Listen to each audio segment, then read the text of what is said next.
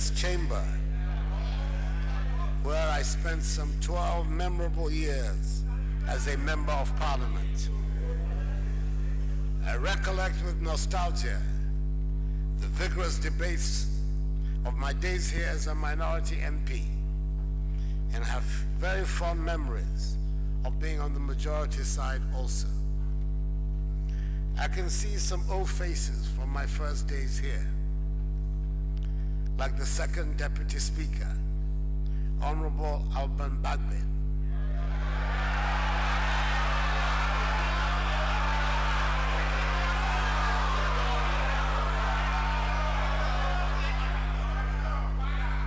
Whom I came to meet in the House in 1997.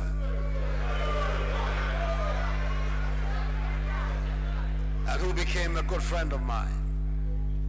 And Honorable Oseche Mensah-Bonsu, the majority leader with whom I entered Parliament on the same side at the same time. On December 7, 2016, the Ghanaian people went to the polls and voted decisively for change. As a result, today, I'm here again in this House, this time as President of the Republic,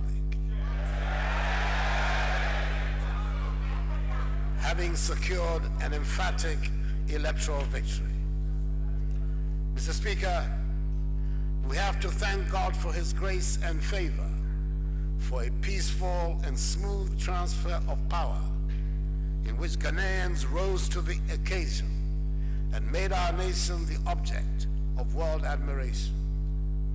The Ghanaian people are to be commended warmly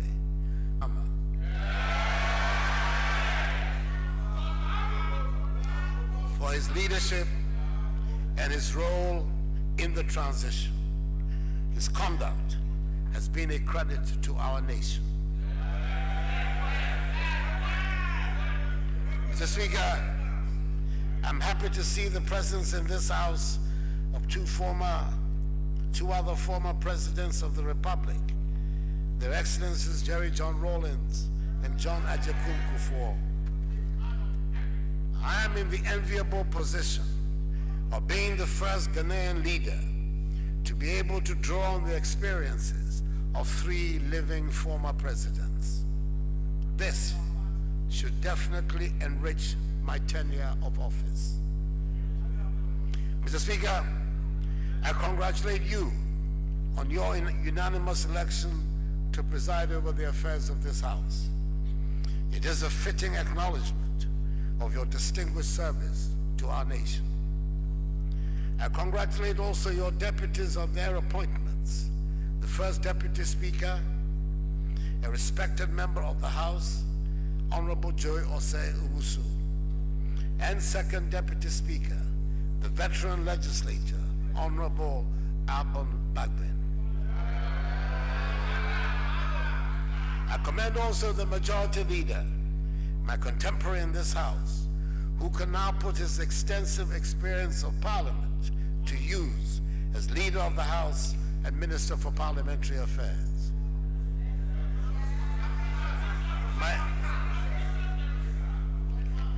My compliments go to the new minority leader, Honorable Haruna Idrisu,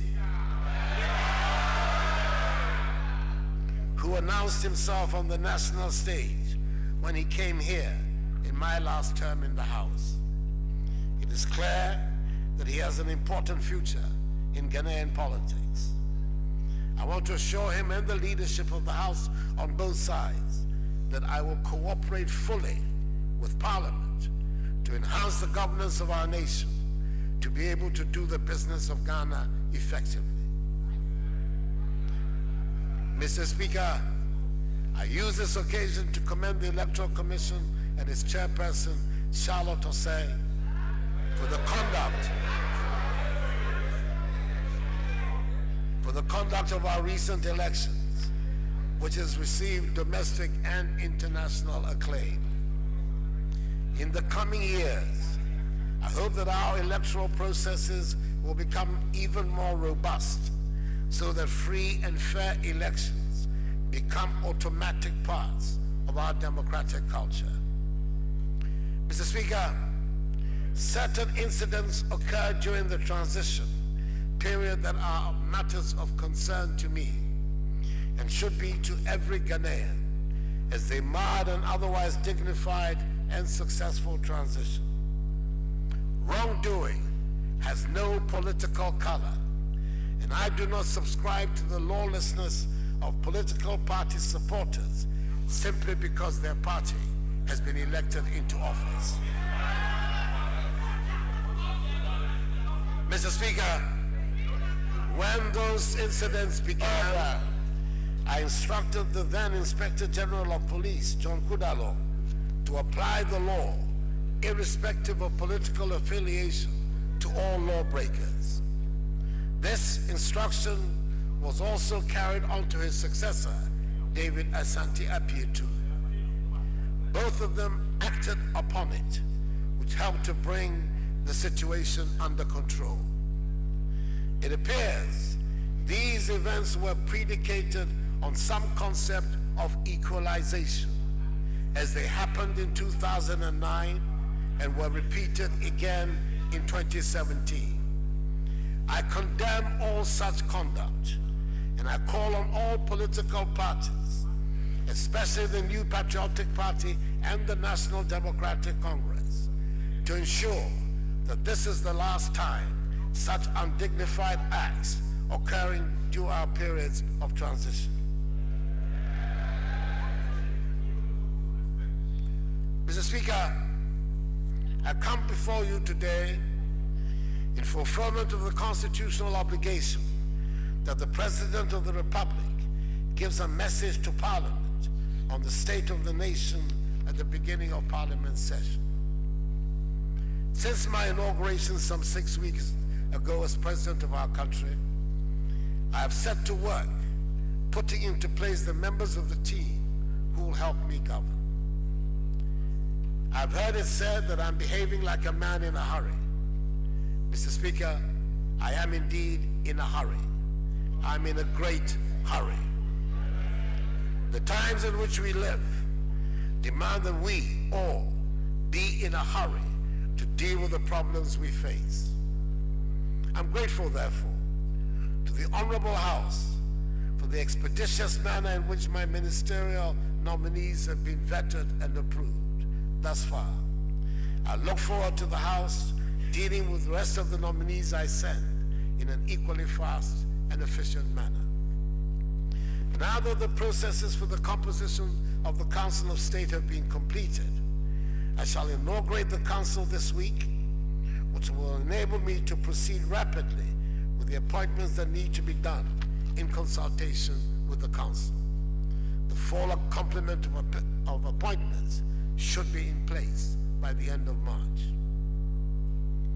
Mr. Speaker, the conditions in our country demand that government machinery functions efficiently and at full force, and that nothing is left on autopilot.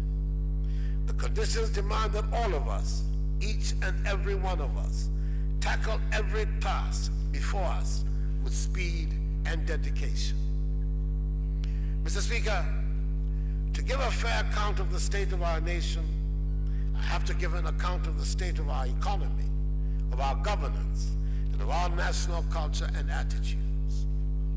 This account will highlight some of the fundamental elements of the situation and will not pretend to be a detailed sectoral analysis of our condition. I leave that to the budget statement to be delivered in 10 days' time. Mr. Speaker, I say nothing new or dramatic when I tell this House that the economy of our country is in a bad way. After all, it's true. You know it's true. You know it's true.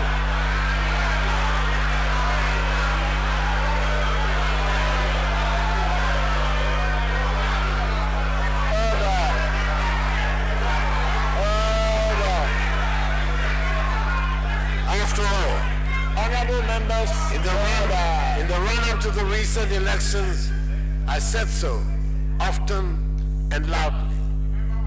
Some 6 weeks after taking over the reins of government, it gives me no pleasure to have to say that our worst fears have been confirmed, plus a few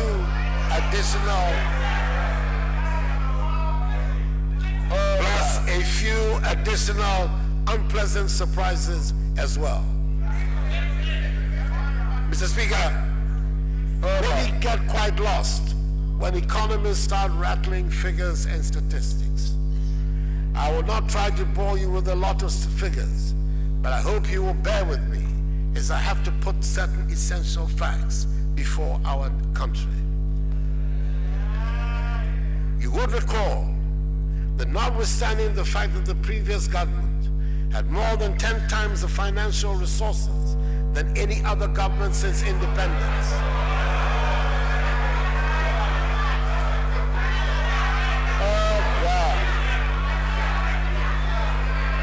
it appears that my friends on the minority have a problem with facts.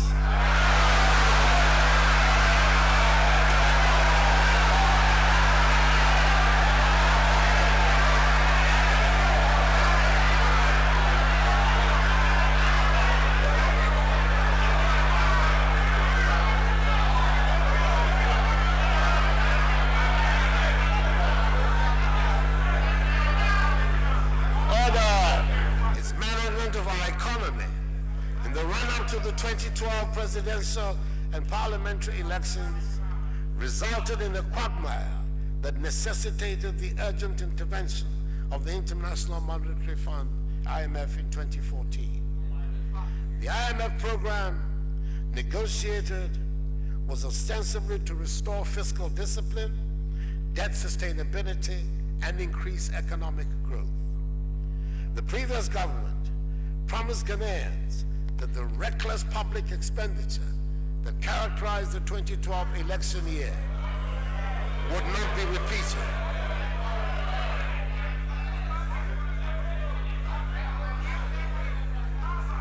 That characterized the 2012 election year would not be repeated in 2016.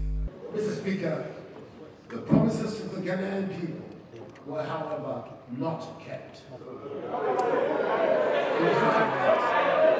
In fact, virtually all the targets under the IMF program as of December 2016 have been missed. Fiscal investment once again reared its head in the 2016 election year. Total protected expenditure for 2016 was 443.9 billion cedis. That is 26% of GDP. But actual expenditure amounted to 50.3 billion, 30.2% of GDP. The four facts of the situation have not been put before the Ghanaian people. It appears that what we are finding out that some 7 billion cedis of arrears and outstanding payments circumvented the very public financial management system that was put in place to prevent such a crisis. Speaker, we have to repeat that last sentence.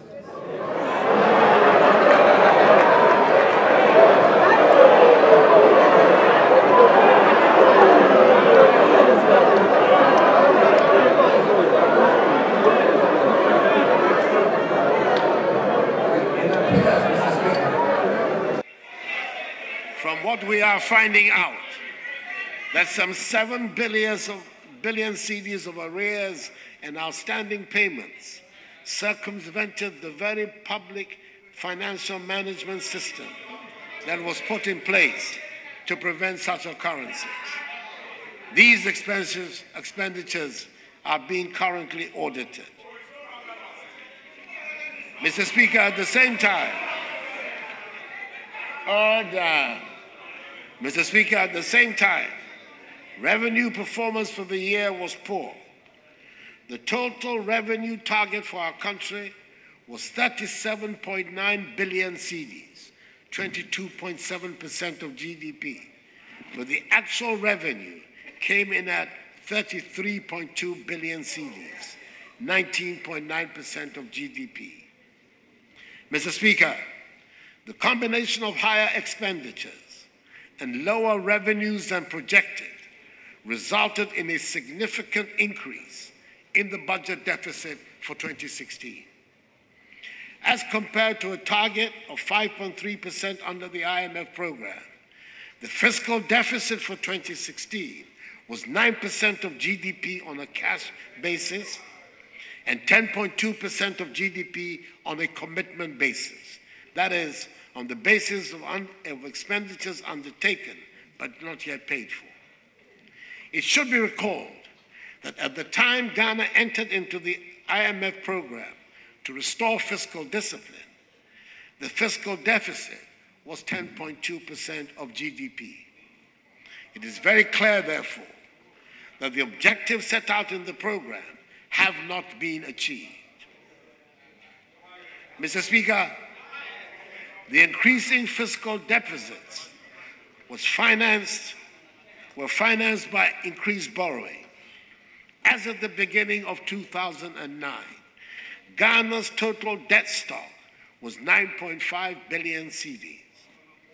By the end of 2016, the debt stock has ballooned to 122 billion cedis.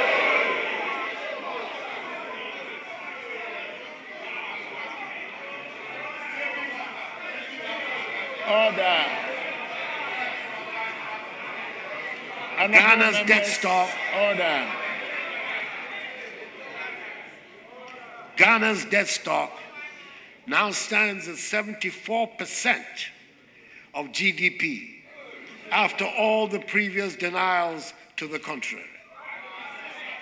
More debt was accumulated by the previous government in the last 8 years than all other governments put together since independence. Order. Order. Mr. Speaker, whatever be the case, I'll have my say. I'll have my say. I'll have my say.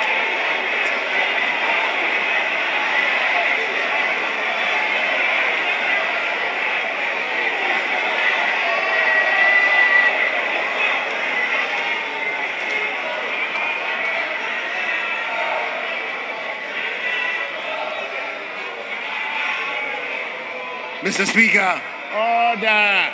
Honorable Mr. Speaker, more debt was accumulated by the previous government in the last 8 years than all other governments put together since independence. In fact, 92% of Ghana's total debt stock was incurred in the last 8 years under the previous government. The interest costs on this debt have also increased and will amount to an estimated 14.1 billion cedis in 2017. Mr. Speaker, the reality of the state of Ghana's public finances today are quite stark. Today, as a result of policy choices, we find ourselves in a situation where Ghana's total revenue is consumed by three main budgetary lines: wages and salaries, interest payments and amortization, and statutory payments. These three items alone account for 99.6% of government revenue. This means that anything else that government has to do outside of these lines will have to be financed by borrowing or aid.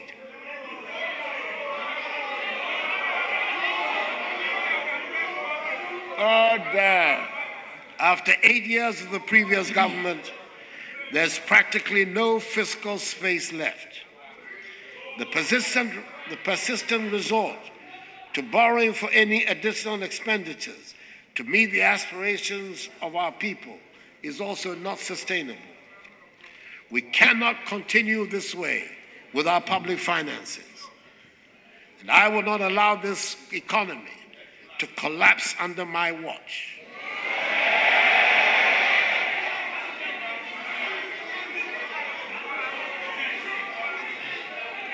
We will reduce significantly the fiscal deficit this year.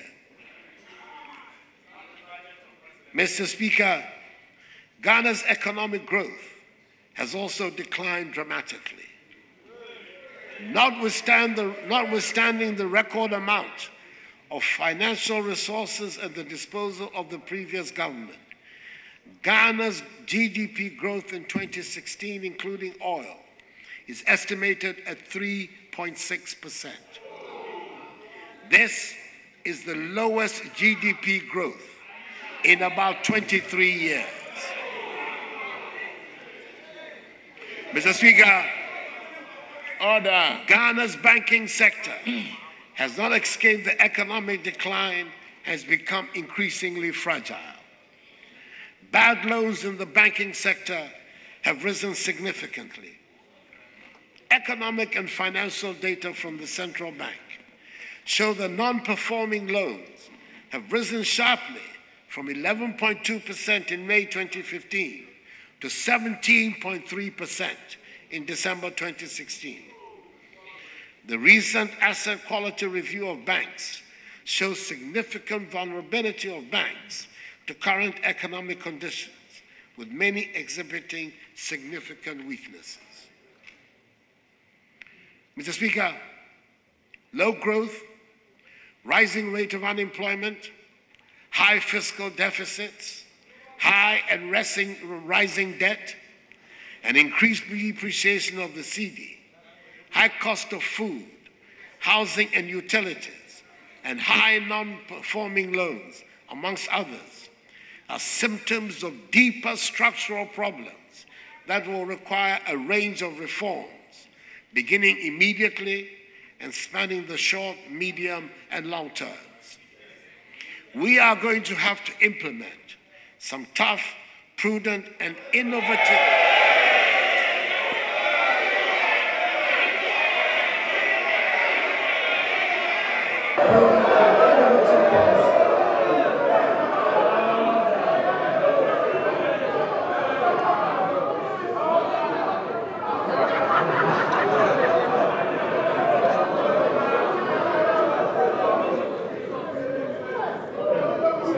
prudent and innovative policies to get out of this financial cul-de-sac and rescue this economy, restore fiscal discipline and debt sustainability, as well as increase economic growth. Mr. Speaker, it gives me no joy to tell the story of the economy as it is, as we inherited it. Too much time, energy, and resources were spent in the past, in my view, without a deliberate, conscious assessment of their impact on jobs and whether or not we were spending wisely to improve the lives of the people, communities, and businesses. But I was not elected by the overwhelming majority of the Ghanaian people to complain.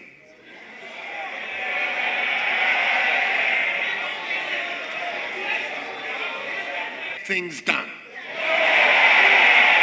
Order.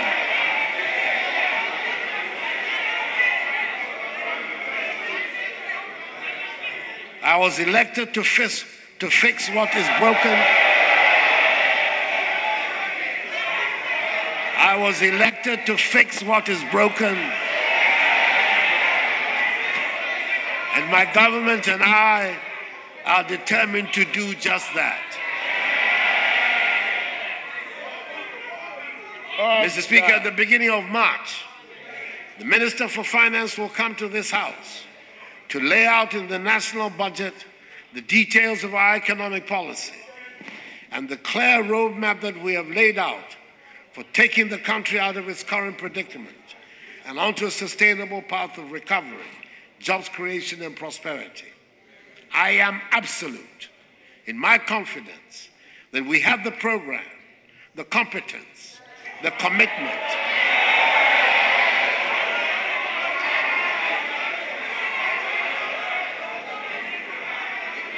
and the goodwill of the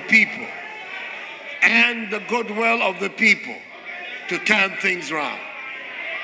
By the grace of God, we will succeed. And I believe this House knows it too. Mr. Speaker, in the immediate term, targeted legislative policy and institutional reforms will have to be undertaken to unleash the suppressed potential of the economy and allow Ghanaian entrepreneurship to rise and thrive domestically and internationally. For too many young people, unemployment is sadly the reality of the start to their adult life. For years, for generations, it was assumed and guaranteed in this country that the quality of life of every generation would be an improvement on that of their parents. We are now faced with the phenomenon of parents looking on in frustration as their grown-up children remain at home without the means to strike an independent life by themselves. This generation of Ghanaians dares not be the one to reverse this natural trend. We must create the atmosphere that generates jobs. We must boost the confidence of the private sector to invest in the economy. We must have the courage to start building our future and take the hard decisions that need to be taken to grow our economy. We have no choice but to reduce the budget deficit and cut waste in all sectors of public life. We must complete the formalization of the economy. Order.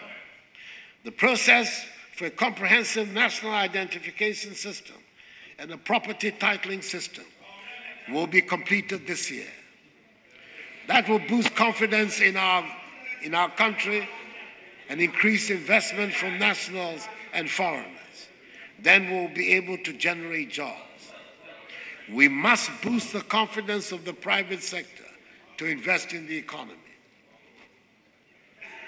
Mr. Speaker, I believe the starting point in turning around our fortunes must be with agriculture. Unfortunately, the state of agriculture in our country right now is not good.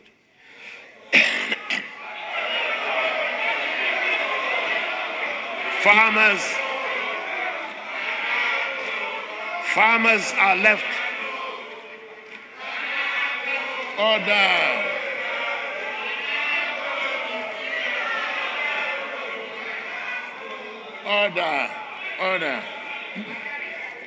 Farmers are left on their own. It is not surprising, therefore, that food prices are high and we're having to import almost everything we eat, including vegetables from our Sahelian neighbors. And yet, agriculture provides the best opportunity to use modern methods to change the lives of many within the shortest possible time. We have to irrigate our lands and equip farmers with the skills needed to make farming a well-paying business. Farming by encouraging many people to take it up as a full or part-time activity. A national campaign, Planting for Food and Jobs, will be launched to stimulate this activity.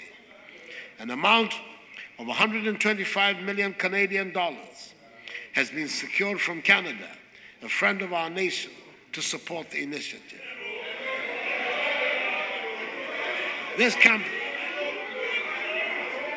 campaign will be anchored on the pillars that will transform agriculture: the provision of improved seeds, the supply of fertilizers, the provision of dedicated extension services, a marketing strategy, and the use of e-agriculture.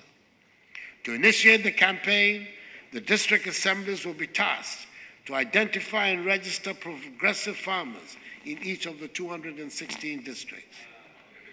Mr. Speaker, for too long, our farmers have been left to cope by themselves without the necessary support from government. For too long, our farmers have been left to the mercy of the vagaries of the weather. We have decided to embark on a program to provide water to enable all-year farming. We're calling it the One Village, One Dam policy.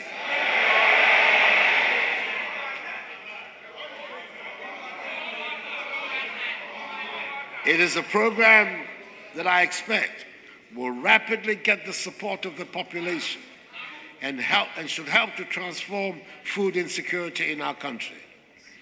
The 3 northern regions in particular will benefit from the availability of water to enable all-year farming so that the enforced yearly migration can be minimized and food production become more predictable. I look forward to an increase in public investment in agriculture, starting from the first budget of my government. We must reverse the unfortunate trend of the past 8 years, which saw a regular decrease in public investment in the sector that provides a living for the majority of our people. Mr. Speaker, food processing has been the first steps towards industrialization in virtually every country, and it is time for us to take it seriously. Not only will it serve to cut down on the wastage of crops during the high season, it will provide more jobs and expand farming business. Food processing will also save time in the preparation and cooking of our local foods, and there will be better control on the hygiene in the process. Mr. Speaker, I look forward to an exciting time in the agricultural sector. Mr. Speaker, if I were to ask each one of you in this chamber today to tell me what the #1 problem was in your constituency, I suspect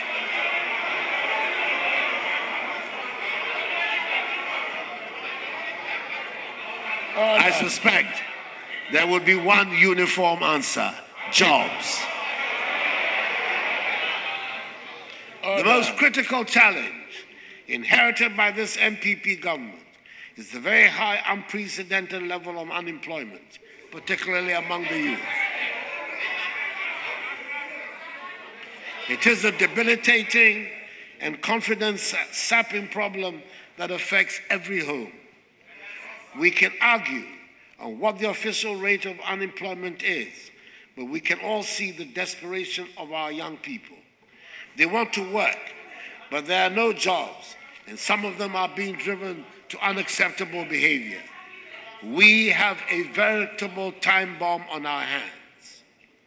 To address this challenge, the government is embarking on one of the most comprehensive programs for industrial transformation ever to be introduced in our country.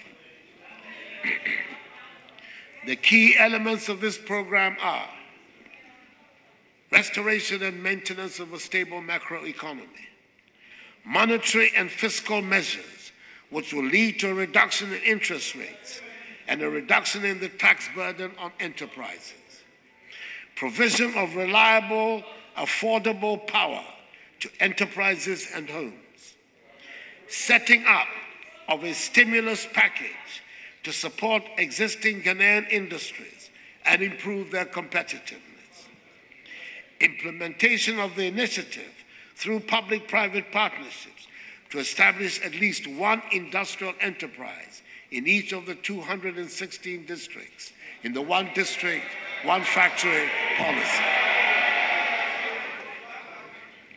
Development of strategic anchor initiatives as new pillars of growth for the Ghanaian economy, including the establishment of petrochemical industries, an iron and steel industry, an integrated aluminum industry, the expansion of the domestic production of pharmaceuticals, the establishment of a vehicle assembly and automatic industry, the production of industrial salt, the establishment of garment and textile enterprises, and the manufacture of machinery, equipment, and component parts. Establishment of a multi-purpose industrial park in each of the 10 regions. Implementation of a comprehensive program for SME development. Establishment of an industrial subcontracting exchange to link large-scale companies with SMEs. Implementation of an aggressive program for export development, targeting primarily regional and continental markets, enhancement of domestic retail market infrastructure, and the active promotion of the market and distribution of domestically produced goods, improvement of the business environment through regulatory and other reforms, and establishment of a permanent consultative forum for public-private sector dialogue. We are confident, Mr. Speaker, that through these interventions, significant job opportunities will be open to Ghanaians across the country. Mr. Speaker, the Takrady to Paga Railway, connecting the eastern and western corridors, will be initiated this year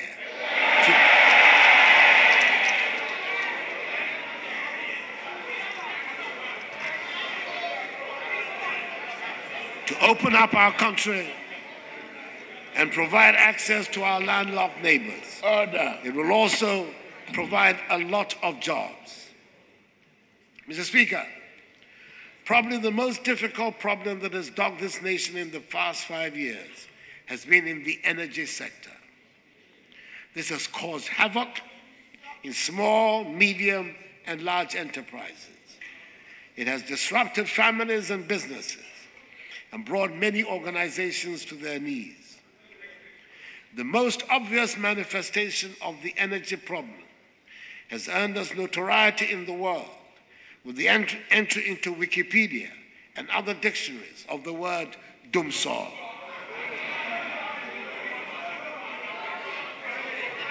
It is a phenomenon that has blighted our lives, destroyed appliances, and collapsed many companies.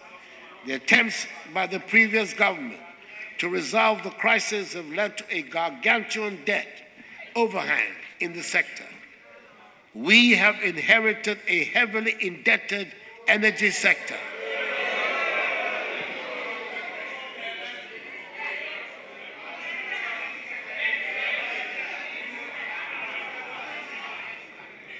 We have inherited a heavily indebted energy sector. Order. Order. With a net debt reaching 2.4 billion United States dollars as of December 2016. I have to point out the alarming fact that 800 million US dollars of this debt is owed to local banks, which threatens their stability and that of the whole financial sector. Indeed, the huge indebtedness of the energy sector constitutes the single major hurdle to Ghanaians enjoying reliable and affordable electricity supply. Mr. Speaker, there has been some improvement in the power supply since November last year, but the challenges facing Ghana's power sector are far from over. The key problem is cost. We produce power from Akosombo at 3 US cents per kilowatt hour. The marginal price for businesses is an effective 42 cents, more than 10 times the average tariff in West Africa. This makes it very difficult to start or run a business here and be competitive. The cost of energy destroys businesses large and small. It is the bane of the vulcanizer, the tailor, the dressmaker and the hairdresser, the carpenter and the wayside fitting mechanic. It destroys jobs. It compounds poverty. The current state of the energy situation in our country is unsatisfactory. The problems are enormous, but Mr. Speaker, we must and we will confront them. I am proposing a number of policy interventions. We will improve on transparency in tariff setting and introduce a new tariff policy that will reclassify consumer categories in order to protect lifeline and strategic industrial consumers. We will also reduce significantly some of the levies and taxes on the tariffs. As at the end of 2016, This is not a budget statement.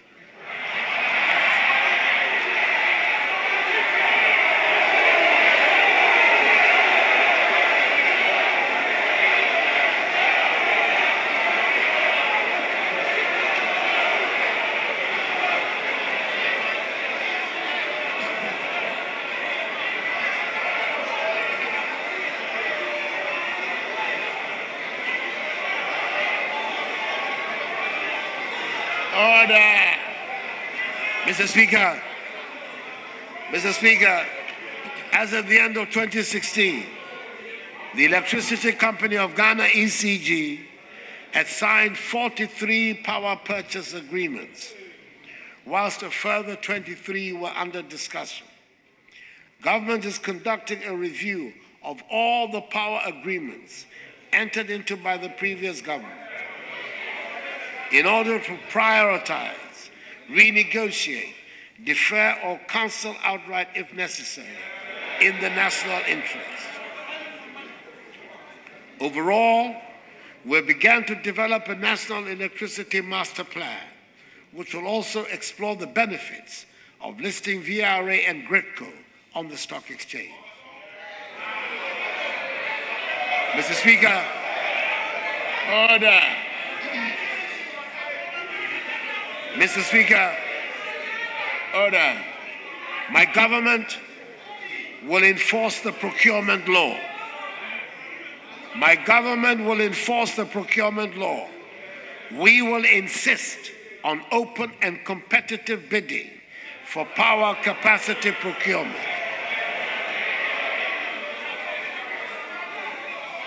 Order. This will not only reduce the cost of power projects and ensure value for money, but will also address the problem of unplanned procurement. Government will encourage increased private sector investment in utility-scale solar and wind energy projects, as well as accelerate the development of mini-grid solutions in off-grid and island communities for lighting, irrigation, and other economic activities. We will consequently review the Renewable Energy Act to provide further incentives to attract the private sector to invest. Mr. Speaker, the Ghana Compact 2 program has officially come into force. Both parties to the compact, the governments of Ghana and the United States of America, are committed to complying with their obligations. However, the implementation of Ghana's commitments has faced some challenges due to disagreements between stakeholders, particularly between Labour, ECG, and the Millennium Development Authority, NEDA. We need further dialogue on the key issues that have generated these disagreements. We are aware that these discussions should be concluded urgently in order to arrive at the decisions that will allow for its implementation. We expect that all stakeholders will discuss these issues dispassionately and transparently to ensure that all concerns are adequately addressed. Mr. Speaker, the success of all our plans and all our aspirations depends on our ability to educate our young people and provide the opportunity for lifelong education to the adult population.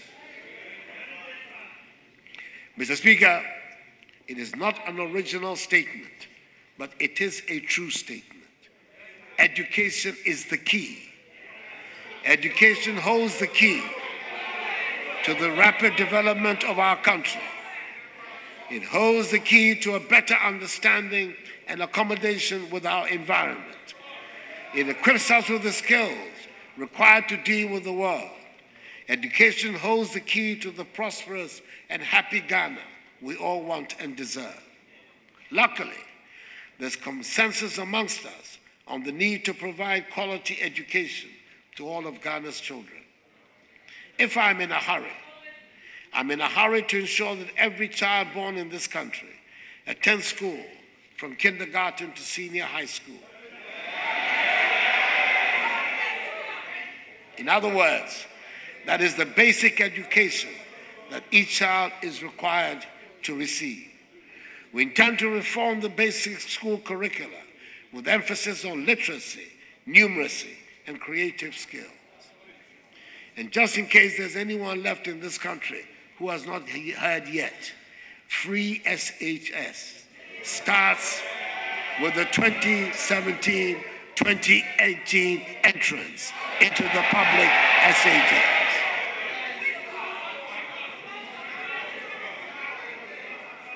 We shall embark upon a vigorous expansion and re-equipping of technical, vocational, and agricultural schools, and line all TVAET under the Ministry of Education to ensure standardization. The teaching of mathematics and science will take pride of place in all schools as we aim to make understanding of the scientific basis of life a central plank in our schools. We will thus make the use of ICT a central feature of our national life. Mr. Speaker, Order. my government shall place teachers at the center of quality education and encourage professionalism amongst them. There will have to be some legislative reforms to ease some of the bottlenecks at the district level of supervision. By the way, teacher trainee allowances will be restored. When the Minister of Finance comes to read the budget, we keep our promises, just as we will ensure that our sports development is hinged on the revival of school sports. Mr. Speaker, there has been far too much tension in the education sector. It is in everyone's interest that the school experience is a happy one for children, teachers, and parents alike. The happy and skilled population that will drive the path to development starts at school. We aim to provide the key to prosperity in our schools. Mr. Speaker, we have to be healthy if we are to make a success of the plans and aspirations we have. The National Health Insurance Scheme remains the best option we have devised to ensure that as many people as possible have access to health care in our clinics and hospitals. The scheme is not in a good state, and there are too many providers that are owed money. They are threatening to opt out and stop offering their services to the most vulnerable in our society. We shall restore the National Health Insurance Scheme to good health. And yes, the Minister for Finance will restore the allowances to trainee nurses in the budget. Order. Mr. Speaker, government will work with Parliament to pass the Affirmative Action Bill to increase women's involvement in decision-making at all levels and enable us to achieve our current objective of 30% participation of women in public appointments. Mr. Speaker, the time has come to enforce the Disability Act and ensure its compliance, which will begin with access to public buildings for the physically challenged. The Minister for Local Government will also see to the implementation of the District Integrated Social Services Program for children, families, and vulnerable adults.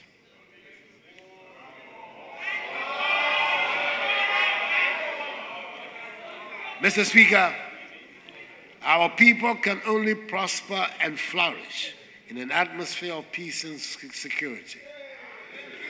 Safeguarding the sovereignty and territorial integrity of the nation is critical for our progress. We will improve the state of combat readiness of our armed forces by improving the logistical infrastructure and improve the welfare of servicemen and women and also of veterans. Our armed forces remain one of the best organized and most professional in Africa. Mr. Speaker, I bring you greetings from the Gambia, where I was a guest last weekend at the inauguration ceremony of President Adama Barrow. Order. Order. Order. Ghana should always take its membership of ECOWAS seriously, as its viability advances our national interest. One of the first issues that came to my attention as soon as I assumed office was the request from ECOWAS to send a military contingent from Ghana as part of the ECOWAS mission in the Gambia, ECOMIG, to help to resolve the post-electoral impasse in that country. Senegal was to provide 3,150 troops, Nigeria 509, and Ghana 210 troops. I assented to the request as it involved large issues of regional stability and the preservation of democracy and rule of law in a member state. Ghana sent 208 troops. The mission succeeded in creating the necessary environment for the rule of law to be maintained and for the rightful transfer of authority to the newly elected president. I saw with my own eyes how popular that event has been in the Gambia and how popular is the ECOWAS mission. Currently, ECOWAS has now put forward a new mandate which involves reducing the force to one of 500 soldiers intended to be a stabilization force. As from yesterday, 20th February, Senegal will provide 250, Nigeria 200, and Ghana 50 troops in the force. Presently, Mr. Speaker, about 3,000 Ghanaian soldiers are involved in peacekeeping operations around the globe. We need to do more to keep their morale high and empower them. We have decided that they should be paid their allowances at post and not on their return. I'm glad to say that this new regime of payment has been applied to the case of the Gambian deployment. Mr. Speaker, it gives me great pleasure to be able to inform the House that the outstanding arrears of $13 million for all peacekeeping personnel have been cleared by my government. And the contingents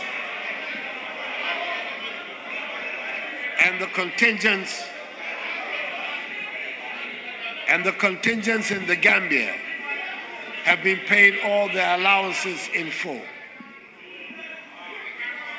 And the contingents in the Gambia have been paid all their allowances in full.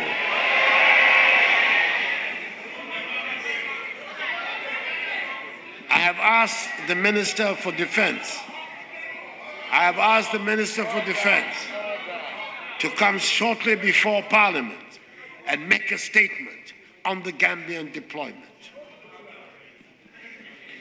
There are serious difficulties facing our armed forces that are not unlike those facing other parts of our public sector. Overcrowded and inappropriate accommodation for personnel, inability to pay food and utility bills, and threats from providers to cut supplies. These are the everyday stories in all departments, and our armed forces face the same problems. It is a regrettable state of affairs that will not continue under my administration. Mr. Speaker, the police are the first line of security and protection for citizens. We must have an efficient police service that has the confidence and support of the people. I am determined to give whatever support is required from government to ensure that we have the service that the people of Ghana deserve. We must get a more professional police service where recruitment and training practices are of acceptable international standards. We shall continue recruitment into the police service with the aim of meeting the UN ratio of 1 police officer to 500 civilians, and also ensuring gender equity. All of us, Mr. Speaker, are agreed on the Ghana we want, a prosperous, united, and peaceful country. Some countries have made progress in the economic field and achieved some of the results we desire. I have listened with incredulity as some amongst us have advocated the harsh methods that appear to have helped some countries achieve rapid progress. Some amongst us seem to be flirting with the concept of authoritarianism and romanticizing it as an acceptable price to pay to achieve rapid development. Mr. Speaker, I have an unshakable and undying belief in freedom and the democratic process, and in their capacity to inspire rapid development. Development and freedom should remain our moral anchor. That is the Ghanaian way, and that is the Akufo-Addo way.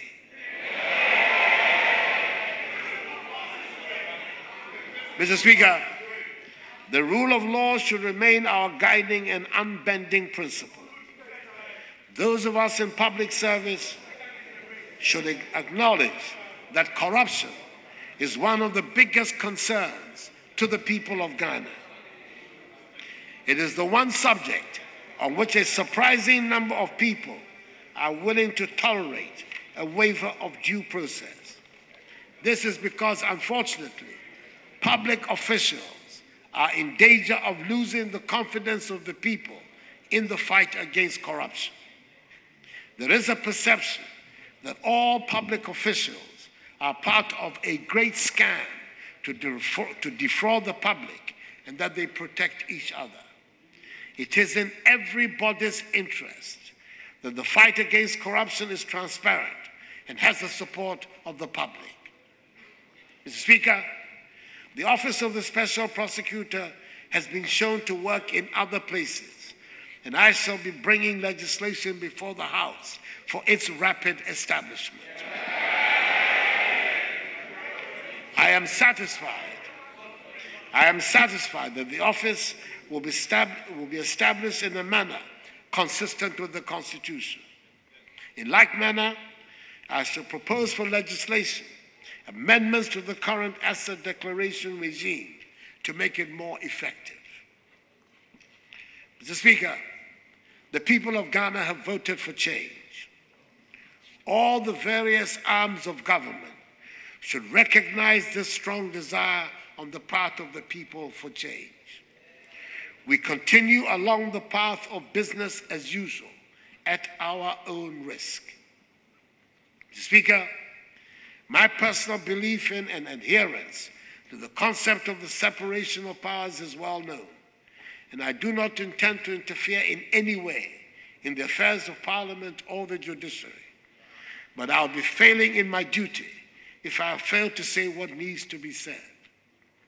Mr. Speaker, all three arms of government, the executive, the judiciary, and the legislature, need to take cognizance of the clear desire of the people of Ghana for change. All three branches must change the way we do things. I ask this honorable House to take a candid look at itself and consider changing the way it conducts its business, if needs be. Mr. Speaker, there are some areas of our lives in which we can all demonstrate the change for which the people of Ghana have voted. Punctuality, sanitation, and the care of the environment. Over the years, it has become acceptable practice that official functions invariably start and close late. We invite people to functions for 9 a.m. and start at 10 a.m. I've heard some offer the preposterous excuse that there is something cultural about not paying attention to time. Mr. Speaker, let us all show that we acknowledge the change has indeed come by being punctual to functions, and I intend to set a personal example. The other area of our lives which we can and should start making a change is the care of the environment. We are in danger of destroying our blessed country. Ours is a beautiful country. If we claim to love our country, we must take care of the lands, the trees, the water bodies, and the animals. They are all part of what makes Ghana. The change we have voted for demands that we adopt better and sustainable sanitation habits and learn to protect and preserve our environment. Mr. Speaker, there's one subject on my mind that I wish to put before the House for consideration. I believe in this 60th year of our nation that the time is ripe for us to establish consensus on some national issues. It is important for us to have a conversation on how we name things that are of national importance to us all. I speak of the seat of the presidency and Founders' Day. In my view, it is not right that 60 years after independence, these matters are still at large. It does not inure to the dignity of the Ghanaian Republic that such matters have become subject to political football. I believe we have to settle these matters once and for all. And in due course, I propose we have a national conversation and dialogue to this effect, which hopefully will end in legislation that will reflect the national consensus. Mr. Speaker, in a few days' time, we shall mark the 60th anniversary of the independence of our nation. Ebenezer, thus far has the Lord brought us. Mr. Speaker, we all know where we want Ghana to be, and we are aware that we are not where we want to be or ought to be. We also know of the big dreams of our forefathers to build a self-reliant and self-sustaining nation that will take pride of place amongst the community of nations. This anniversary provides us with the opportunity to reflect on our past and plan for the future. This is the Ghana we see, a new Ghana. We will put in place policies that will deliver sustainable growth and cut out corruption. We will set upon the path to build a Ghana that is not dependent on charity, a Ghana that is able to look after its people through intelligent management of the resources with which it has been endowed. This is our path, and this path offers a new Ghana. This Ghana will be defined by integrity, sovereignty, a common ethos, discipline, and shared values. It is one where we aim to be masters of our own destiny, where we mobilize our own resources for the future, breaking the shackles of the Gullisberg colonial economy and a mindset of dependency, bailouts, and extraction. It is an economy where we look past commodities to position ourselves in a global marketplace. It is a country where we focus on trade, not aid, a handout, not a handout. It is a country with a strong private sector. It is a country that recognizes the connectedness of its people and economy to those of its nation, of its neighbors. This requires a forward-looking vision for our country, enabling us to confront our challenges and embrace our opportunities, not one fastened in the rear-view mirror. It is a Ghana beyond aid. Mr. Speaker, thank you, and may God bless our homeland Ghana and make her great and strong.